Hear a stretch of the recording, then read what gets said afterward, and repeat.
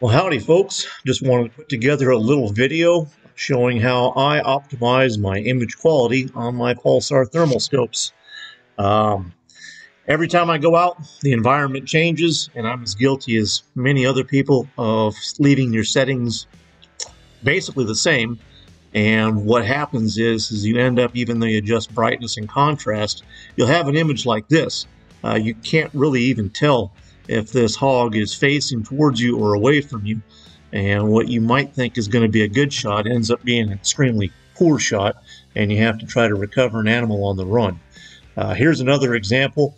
I adjusted brightness and contrast absolutely as best as I could for the environment, but this hog is basically washed out.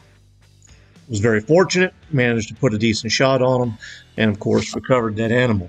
But it only takes 5 steps and about 30 seconds of your time in order to make the adjustments necessary to really get the image to pop and see some definition in the animal. So here's an optimized image. After I'd have everything set up, you can actually see the hair on that hog as he's walking by. Makes for a lot better target identification. Here's another example right here. No problem telling which side is the head and which side is the tail. And the result is I don't have to try to shoot a running hog that's wounded over cattle, which would be incredibly dangerous, and I wouldn't do it. So here's the mandatory safety warning that is going to go along with this. You're going to have a weapon, you're going to be out in the field, and you're going to use it on live animals. So make sure that your weapon's on safe and your finger is off the trigger at all times. You don't want to have to explain to some rancher why you ended up shooting his animal.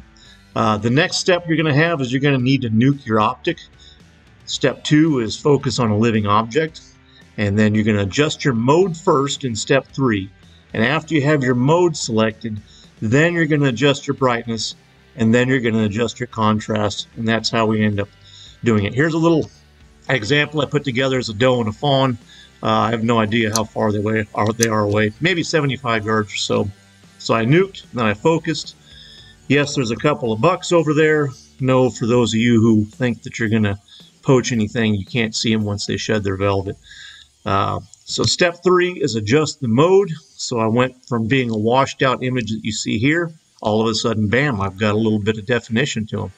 So that's good. I'm going to adjust my brightness, and we're going to scroll up a little bit, maybe scroll down a little bit, see which one makes it pop the most.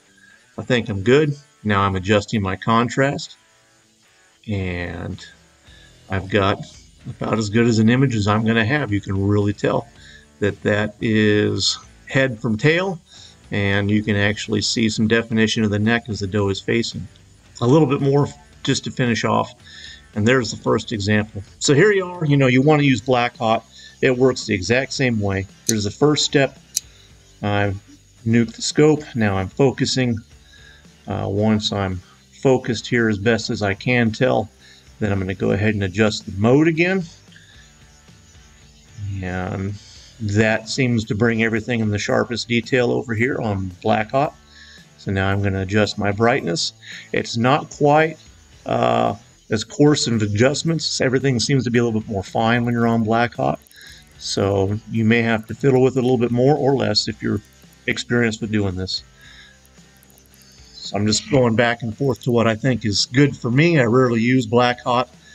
Once I'm good on my brightness, now I'm going to adjust my contrast so I can see the animals as well as I can. And I'm very content there. Definitely better than the way it was to begin with.